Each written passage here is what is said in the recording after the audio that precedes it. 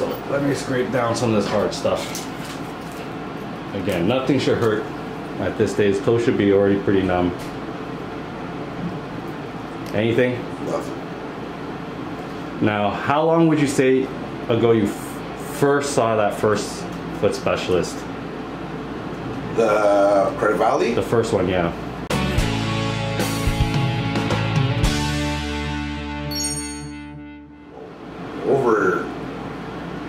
Over a year and a half. And that was the first time it was ever really treated? No. No, I had gone to a place in Streetsville a couple times. But again, it was never big. It was, how small was it before? Like, small.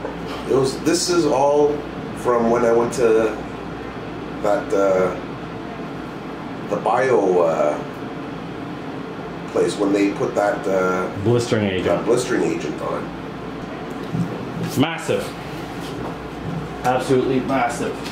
We're gonna do a quick little check. We can see the cloudy tissue, black dots. It's a wart. I'm gonna touch here, something sharp. Feel that? Pressure's normal, but you shouldn't feel anything sharp. Nobody home. Yeah. Awesome. Awesome. Yeah, so that's the only hard part, scary part. I put a little blue rubber band on. That way there's no blood. We get to see everything really clear.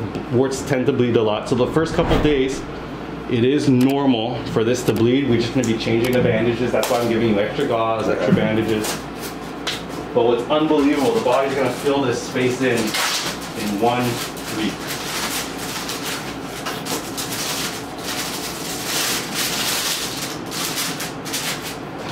So even with all other foot specialists, it was really just that one blistering Beetlejuice, they call it, that made it bad. Yeah. Was it just one treatment they did that? No, she did 2, I believe. Yeah, I believe it was 2. And what was the game plan when? Well, the thing was that, you know, it would blister up, and they'd be like, you gotta come back to get the blister. But I think they only do it 1 day a month. That she was working, like, so, and then they would cancel, and you'd go. So it's really hard to be consistent, right? Right, yeah. Listen, I don't mind coming in, like, it's me. You gotta do it, and it is what it is, you know what I mean? But just, you know, help me here, and that's it. Like I said, I was going to the one at Credit Valley for over a year. It was just like routine every like 6 weeks, and it was almost like I was going in and getting a pedicure. And I think that's sometimes we get stuck in that routine kind of feel versus, hey, you came in originally for this guy. Yeah. Let's get rid of it. And what kind of other options did the other clinics offer you? Was there other options for this stuff, or was it really just one thing they would do and that's about it? At Credit Valley, it was nothing really ever came out of any other option to do. That bio, she mentioned something about the needling, and that was it. And that's the one thing that I've learned over the years is we need to have options, right? Sometimes one thing might work, it might not, and if it doesn't, you got to try something else. And the other thing is, not all warts are the same. Not all warts will respond to the same treatment. So again, nothing should hurt. And at this stage, it was so calloused, scarred, damaged, and the size of it that, and I can't even believe the discomfort, that we're just gonna get rid of it in this one go. Now the important part is just now seeing how it will heal over the next couple months.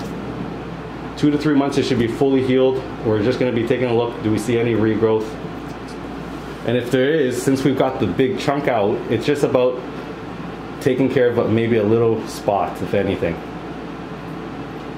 But we talked about, we have creams, we have laser, we have a lot of different options. There's your guy. Oh, Jesus. That's how thick it is. What the heck, man? We're done. Oh my God, I almost want to take a picture of that. You definitely have to take a picture. But I'm kind of grossed out. I don't even want to look at it. I'm just going to take a picture of it.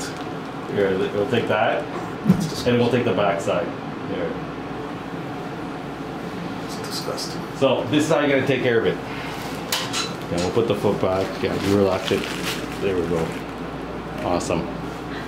So you're gonna put antibiotic cream, gauze, and wrap. Now it is gonna bleed because the body has to fill this up. So if it bleeds through the bandage I put on, just throw in a new bandage on. Okay. You might have to do this a couple times, and after usually 1 to 2 days, should slow down, stop. There's no major arteries in the toe. It's just a matter of it calming down on its own. So let me wrap this baby up. I'm gonna put this gauze on there. So you're gonna put the cream, gauze, wrap, Okay. morning and night for the next week. If it bleeds through, you're just gonna take the bandage off, put a new one on. And we're gonna keep dressing it until it stops bleeding, which could be, like I said, 1 to 2 days, but that's all completely normal. The body now is basically gonna have to fill that gap with new healthy tissue. So I'm putting a little bit of a heavier dressing on today, Okay. just to reduce as much bleeding as we can. But again, I expect this to bleed through maybe in a couple hours. Then we just take everything off, put it on all over again, okay? Okay. Pressure's not a bad thing, so I know it looks a little bit big, but we'll just jam it into the shoe for now, just to get you out of here. Are you doing a call from home? Yeah. And I'm gonna put a little bit of plastic wrap on there. Just in case it does bleed through, it doesn't go into the socks. Your first dressing change will be tonight. Okay. So you're gonna take everything off, put a new dressing on. If you want to shower, you can shower starting tonight, but shower always with it covered, whether it has the wrap or the Band-Aid, then you put a new dressing on. So always shower with it covered. Always shower with it covered for the first week for sure, okay? First week. Once we have it flat, full, then we're okay. We just don't want anything to get in there. Okay. There you go.